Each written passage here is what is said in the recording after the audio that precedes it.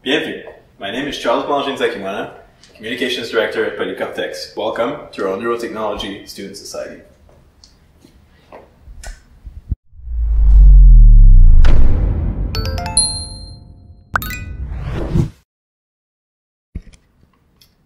Polycortex was founded 2 years ago and now brings together over 30 neurotechnology enthusiasts studying engineering at Polytechnique Montreal.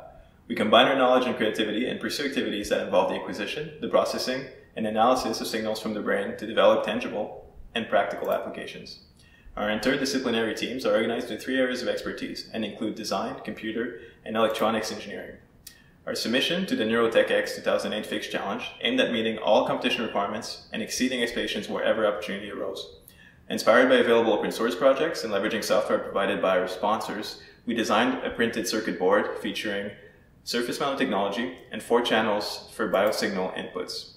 Our circuit is optimized to gather EEG signals using electrodes, and it provides analog filtering and amplification. Connection of the circuit to a Raspberry Pi computer allows wireless communication with other devices and also to our Python written application. Through the application, real-time data can be visualized. Let's have a look at our project with a live demonstration, a complete explanation of our acquisition pipeline, and a presentation of our system's main features. Here to give you a presentation now of our circuit and also our processing software, I'm joined by our technical team. EEG signals are captured on the scalp and are typically very small in peak-to-peak amplitudes, ranging from as little as 5 to 300 microvolts. As a result of the signal's small intensity, which originates from the activity of neurons, our acquisition PCB is multi-leveled and designed to amplify its input with an approximate gain of around 18,000. In addition to the need for increasing the strength of the signal, the EEG recorded activity of neurons is rhythmic, and our PCB is selective to a range of frequencies typically associated with mental activity, which is around 0.5 to 35 Hz. Additionally, we have not yet built a program that notifies us whenever alpha waves are present. However, it is possible to see slight changes in the frequency domain signals whenever the subject opens or closes its eyes. The circuit contains 5 electrodes, so 4 signals can be generated. Every channel is compared to a reference electrode. Notice that in our present circuit, the bias electrode and the reference electrode are connected. In further work, we would like to separate those in order to increase the flexibility of our PCB. So every signal passes through an instrumentation op-amp, then it passes through a high and a low pass filter in order to keep only the frequency of interest, which is from 0.5 to 35 Hz. A notch analog filter then removes the 60 Hz power line frequency interference.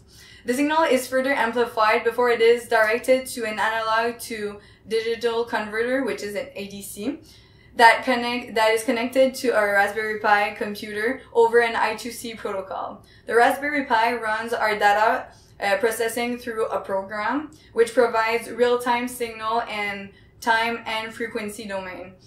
So as we can see here, the signals obtained reflect very well the frequency domain range, as we can see over here. We've got the time graphs and the frequency graphs. We've got 4 channels for each of the electrodes that are connected to the subject's brain. Because we care for our members' safety, our PCB contains a security circuit that prevents high leaking current from going from this board to the user and conversely from the user to the circuit's components. Okay, so to give an overview of our circuit, each channel first proceeds through the instrumentation amplifier stage, which provides differential amplification between a reference electrode and another electrode. Here the gain is 885, and it's set by a reference of 56 ohms. Then the signal goes into our active analog filters, then a high-pass filter at unity gain and cutoff frequency of 0.3 Hz allows the removal of very low frequencies. Then our low-pass filter, also at unity gain, has a cutoff of 35 Hz. This stage reduces 60 Hz interference and maintains our signals of interest. Our twin notch filter is set at 60 Hz and offers a reduction in gain of 0.74. Then the signal goes to our final non-inverting amplifier with a gain of 28 and for a total gain of 18,139. The analog to digital converter is powered by the Raspberry Pi and offers a precision of 16 bits. The signals are actually centered at 2.5 volts because the differential powering of the op-amps, which explains the total gain of the circuit being limited to 18,000. Finally, the I2C port of the Raspberry Pi ensures communication with our circuit board.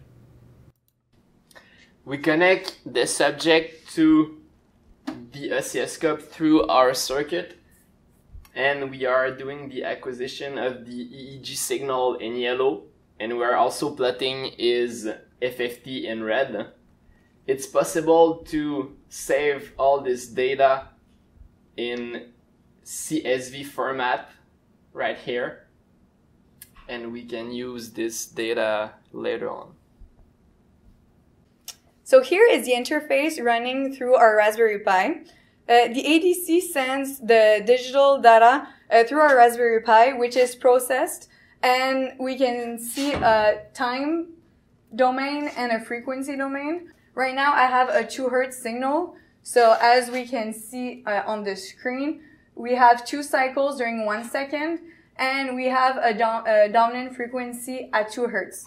If I change the frequency on my waveform generator at 10 Hz, we can see that we have about 10 cycles during 1 second and that the dominant frequency moved at 10 Hz. As we can see, the system we built is working quite well. We were able to capture the EEG signals from the scalp, amplify and filter them, and then transfer them to the Raspberry Pi for future processing. We believe that filtering the signals in the analog domain is advantageous for future precision work and concrete application. Indeed, the digital filters we added in our program are there to complete and ensure an almost perfect filtering. Also, we designed our PCB using surface-mounted technology to optimize the size of the card and to improve the signal-to-noise ratio. The data processing code succeeds in reading simultaneously the 4 channels and then permits the real-time data visualization and processing. The total cost of our homemade acquisition board with all of its components is $76.10, which is far below our project's $1,000 limit. By far the highest cost is the instrumentation amplifier, which takes up more than 2/3 of our total costs. While other integrated circuits contributed to our spending, they were not nearly as expensive. From a financial feasibility perspective, the construction of our PCB is quite accessible.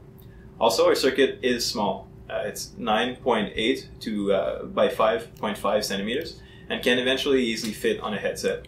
The size could also be improved in future work. The design we made was initially for convenient testing. At this time, using our acquisition card and our processing code, it's fairly straightforward. One can simply connect the electrodes on the subject, connect any computer by VNC to the Raspberry Pi after installation of the pipeline code, and then visualize the signals on the interface. Another advantage of our PCB is its flexibility. So by changing the values of certain components of the PCB, such as capacitors or the resistors, we're able to create an acquisition card for any other physiological signal, such as an electrocardiogram, also known as ECG. Therefore, the realization of this project was very good to understand and experiment the better way to detect EEG signals. Even though an analog 60 Hz notch is implemented on the board, after the final amplification, the signal is affected by the 60 Hz interference on small signals like EEG. A second set of analog filters should be added after the final amplification. Another possibility would be to add digital filters on the Raspberry Pi to avoid the 60 Hz interference. In our current board, the bias and the reference electrodes are connected. To have more flexibility, the 2 electrodes should be independent because they have 2 different roles. This way, they can be put at different places on the head to be more efficient. The EEG is the result of the difference between a given electrode and the reference, whereas the bias electrode is used to remove noise. Another possible improvement would be to design a headset to easily place the electrodes. In future work, we would also integrate more options in our pipeline code like digital filters, the alpha mode, and data recording. In this project, we achieved the conception of a complete EEG acquisition pipeline from electrodes to real-time data visualization. Our acquisition board allows 4 signals to be read simultaneously, and our pipeline program permits parameters of interest extraction. As a student group, we strongly value the opportunity to draw from classroom and many other experiences and to gain a true appreciation of the fundamental knowledge behind EEG applications. Our members faced some important challenges and learned lots throughout our project. Surprisingly, one of the tallest hurdles to our design was establishing proper powering of all of our PCB components using only a 5-volt source. In this regard, we developed a precise virtual ground to help us in achieving our goal. Other difficulties we encountered included determining the implications of our electrode, which was a reference electrode, versus a bias electrode, and through a lot of reading we produced a system that each of our members understands quite well. Lastly, another obstacle was the efficient analog removal of 60 Hz interference, which will benefit for future improvements to our design. The realization of our project, which at first glance may seem relatively simple, does require a complete understanding of the EEG acquisition theory and the application of concrete electronics and computer science skills. In line with other open source initiatives which foster a thriving neurotechnology community, we're excited to make available on our GitHub repository all references and resources which would allow anyone else to recreate our project. The advancement of science is a great privilege to any engineer. At Polycortex, we show you that there is more than one way of using your brain to do so. Thank you, and stay tuned for improvements to our project and other endeavors in the near future.